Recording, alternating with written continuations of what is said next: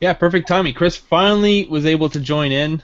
We seem to like always have a bit of a problem whenever people were trying to join in the conversation, but Google's fault. Google's fault. Blame them.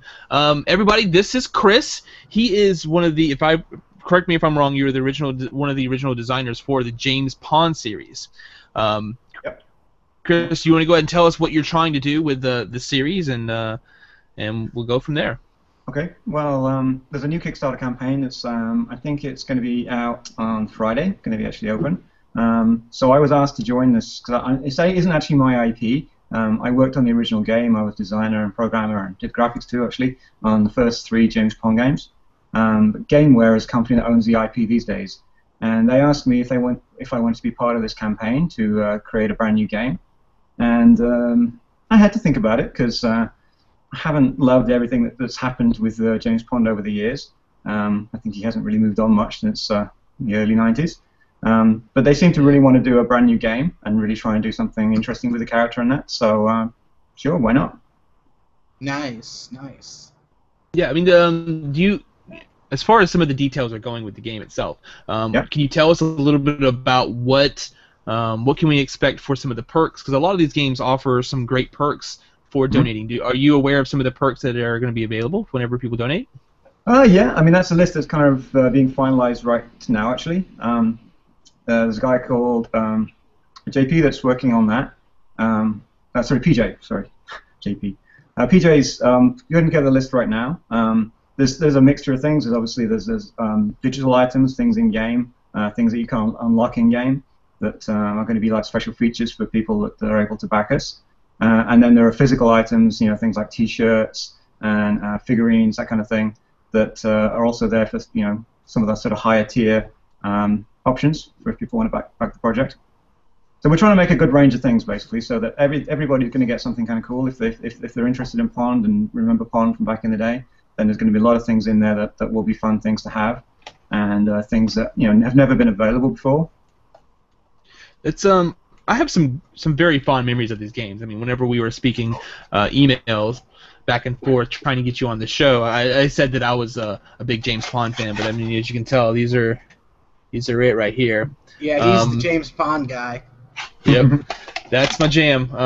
I have the Nice. cases to these too, but the way I keep my Sega games displayed, I have one of the Sega display racks, and you can slide the cartridges in there. So my cartridges and my cases are in separate areas. But one of the things Kevin and I were discussing prior to you coming on was some of the game remakes for these games. And Mhm. I had suggested why not release some of these games in a cartridge-based form Mhm. to allow us to play on some of the old ones. I mean, even if it's just for looks, I think that'd be really cool. I Mhm. mean, because whenever you are revamping some of these series, you are really trying to touch on people's nostalgic feelings towards this game series.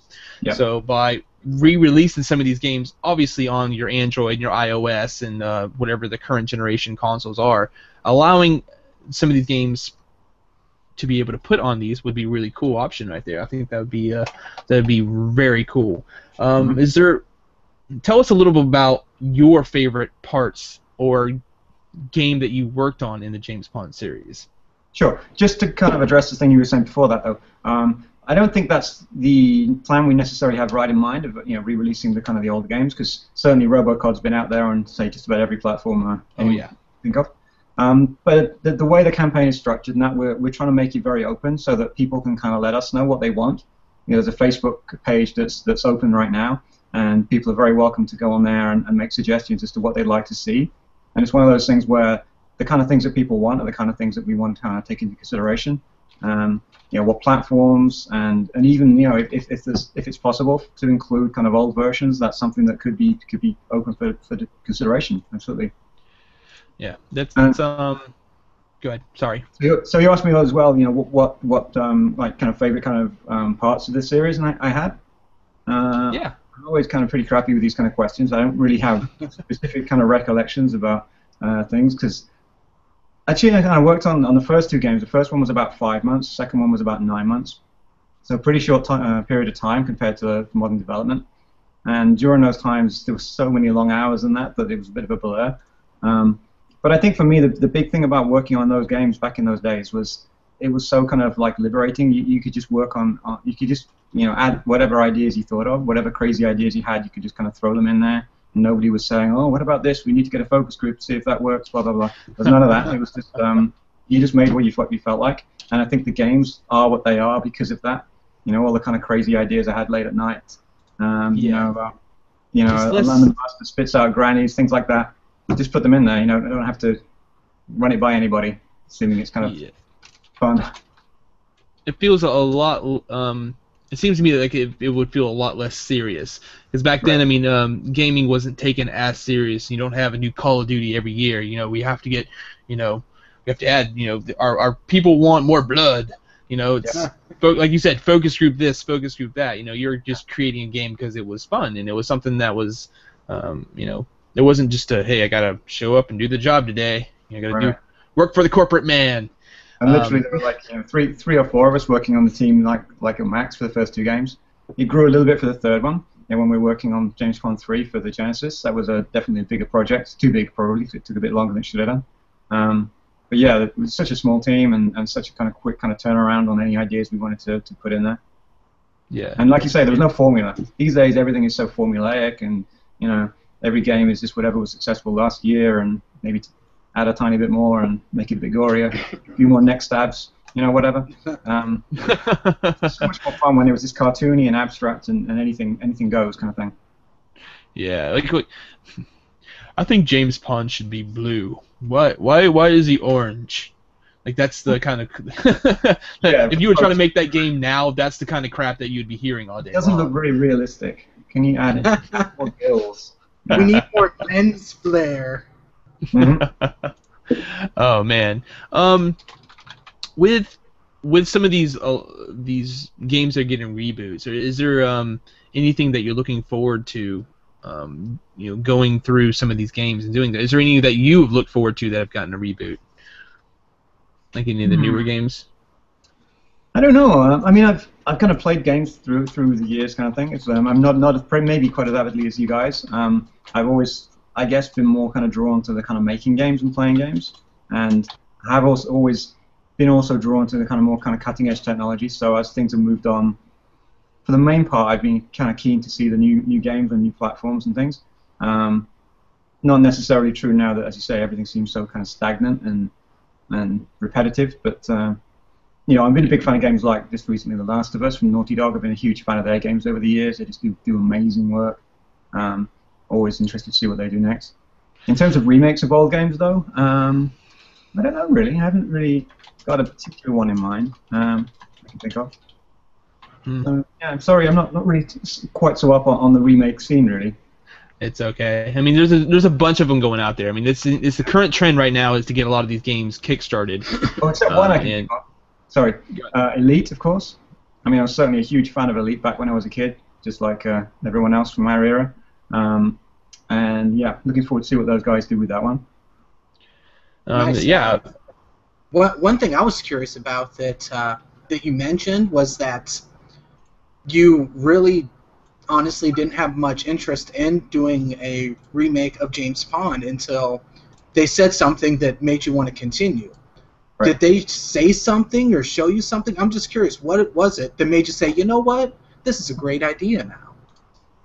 I guess I'm more open to it now than I would have been a few years back because I'm an indie developer now, just like every other man and his dog. And you're obviously always interested in something that if you can work on something that people might want to buy, might want to actually play, then that's got to be a good thing, right? Yeah. Oh yeah. And so for me, it was kind of like if there's a campaign and if enough people are there that actually want this thing, then of course, why wouldn't I want to work on it again? Because it was great fun back then, and I think we can have great fun with it now, and we can make something really cool now. But I think that's the thing for me is kind of knowing that it's something people want, and if the campaign fails, then okay, that's a shame. But that's a reflection of the times, and I wouldn't want to go ahead and make it if it wasn't going to actually be something that people wanted. Well, I can tell you that you will be getting some of my money. I've been a fan of this series, so why not go ahead and try to encourage another game out there? Because like you said, there has been renditions on pretty much everything. I mean, the last one that I picked up was for Game Boy Advance, which was basically a remake of was it the Super NES version of it, if I remember correctly. But yeah, I mean, we need some fresh blood into it. What do you want to see in the upcoming game that you really want to push in there as a developer? I mean, the big thing for me is I'm really not the business guy, so it's like I don't want to do this just for the sake of it, and I only say I want to do this if we've got the opportunity to do something that can be kind of fun and new and bring something to the franchise that isn't just rehashing what we did before. So yeah, that's definitely something that's important to me, is to try and look for kind of like new things. And James Pond was always kind of so crazy anyway, so I think that we can come up with some new crazy ideas that fit with that world and kind of recapture some of the qualities that we had in the original games. I think we would probably do some things so we would kind of have some little kind of nods to what we did before. You know, maybe we would take elements of the first 3 games and incorporate maybe those into power-ups and maybe character modes that we would have in a new game. But we would certainly be looking for new things to do as well. Whether we would kind of make it 3D, I'm always tempted to, because as I've mentioned, I kind of tend to I like technology, and I like kind of like being a little bit kind of forward-looking in things that I'm doing, being ambitious. I mean, the thing I've been working on myself for the last couple of years is definitely way too ambitious, but it's been a lot of fun doing that, and that's the kind of way I kind of prefer to do things. I prefer not to just totally just rehash, you know, what I've done before and what's been done before. I like to try and look for new things. But I think with James Pond, we'll definitely try and mix in a lot of what was there before and what people liked about it, you know, back in the early 90s, and try and bring it all up to date, and use some of the kind of cool tools and cool technologies that we've got now to try and just take it in a new direction, really, and find you know, kind of wacky things we can do with the character that just fit with the modern kind of platform in a cool way. Nice. One thing I was curious about, Dustin stepped away for a little bit, but you said that you were more of a game maker, and that was a little bit more your passion. One thing I was kind of curious about is, through the years, because, I mean, you've been around for a while, obviously. I mean, you've worked on the Genesis, all that. Of all the things you've worked on, what was the thing that got you the most excited and just got you just really happy to be working on that game day after day?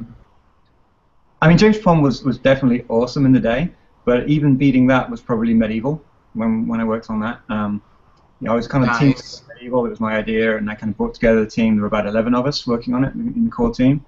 And for all of us, it was like the first time we'd worked on a 3D game. And that was just an era where that was such a kind of new and novel thing.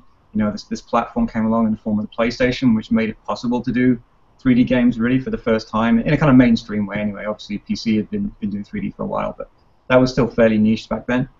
So yeah, just having the opportunity, particularly because we were so lucky to get to end up kind of signing that game to Sony, and working on PlayStation, like working on one of those first sort of 3D games for me was really a special experience. And we had a really close-knit team, and it was just a really fun, cool experience, really. And you know, first time we also transitioned down from being a little company, which was Millennium, with the guys that, you know, we actually made James Pond with, and we were bought by Sony, so that was a real like change in the way we were used to working. And I bet. It's a really exciting time to work for Sony as well, because it was such a kind of a new venture for them as well, kind of like taking their first steps with PlayStation. Oh, so yeah. That was the time that, you know, even more than Pond, and Pond was awesome, but that was the one that probably would stand out for me. Nice. One thing I'm also curious about is, I'm sure there's some stuff you can't talk about, but what kind of projects besides James Pond are you actually working on right now? Good question. Right now. That's what I was gonna ask. Well, you can get a little hint of that if you go to my my webpage. My wife and I set up a little company a couple of years back called Spoonsize Entertainment, and if you go to spoonsize.com, we did a little pitch video last year because we were kind of looking for some publisher support. Things have moved on quite a bit since then, but the game itself is kind of fundamentally the kind of thing that you can see when you go there, really. If you look at the game, Ice Giant. There you go. So it's a game, like I mentioned earlier, I like doing things that are a bit different, and for 2 people to be making it, this is definitely way too ambitious a game for us, but it's, like I say, a challenge. I like challenges. The game itself is kind of like set in space. You control this little kind of astronaut guy, and you have these moons to look after, and you're kind of flying around the moons with a jetpack. And there's a few games that have done this, but it's kind of taking the whole spherical world thing in a direction I don't think anyone's really done with it yet. In that you've got kind of things like underground caverns and like full freedom just to fly around these places. in a kind of quite an open world, sandboxy kind of environment. So yeah, you can see the screenshots there maybe. So it's quite a big game. So yeah, we've been working on it for about not quite 2.5 years, but coming up to that. So it's probably way longer than we should be spending for this kind of game. But we definitely hope that it's going to be something quite special when it's done. And it also kind of has a lot of elements of the kind of humor that have always been important to me, like Medieval and Robocard and that. They've always been very kind of quirky games. There's always been like a humorous thread there. And this is very much the case with this game as well. There's quite a lot of kind of dark humor in it. It doesn't take itself too seriously. But at the same time, it's kind of like trying to build a world that's kind of fairly believable and has kind of mechanisms that interrelate with each other, and it has a kind of believability to the way that things interact that I think is cool. Nice. Very cool, man. Well, I really appreciate you coming on the show, man. I mean, is there anything else you want to push, or I mean, is there any? I mean, where can they find you and get a hold of you, or the project that you're hopefully be working on in the future, James Pond? Well, James Pond stuff. The best thing to do there is go to the Facebook page, which I think is James Pond Games with an S on the end. That's the Facebook page for this particular campaign. I know PJ that's organising the campaign would love to see people coming along there giving us any opinions on things that you'd like to see in the game. And obviously, if you're able to support us, that would be fantastic, and obviously take it one step closer to being a reality. And yeah, even if you can't support us, anyone that's been a fan of James Pond over the years, I'd just love to say thank you very much for your support, and I'm very glad to have been able to make something that you've enjoyed. Awesome. Thank you very much for coming on the show. Make sure you check out his. No problem. Make sure you check out his Facebook page and go to his website, spoonsize.com, and tell him we sent you. Say hello. If you want to stick around for a second, we're going to go wrap up the show, and then I wanted to talk to you a little bit off the air, if we could. Remember, everybody go to videogamerescue.com. Check out the latest videos that we're going to be doing. Kevin has the new Shmup Central bonus episode that's going to be coming out. And hopefully I will start doing some more videos as soon as my Indiegogo campaign is done. Remember, 1 week left to donate to that and help me open up my first retail location for Video Game Rescue. Thank you for listening, and remember, bring an old friend back to life. See you next time. Adios.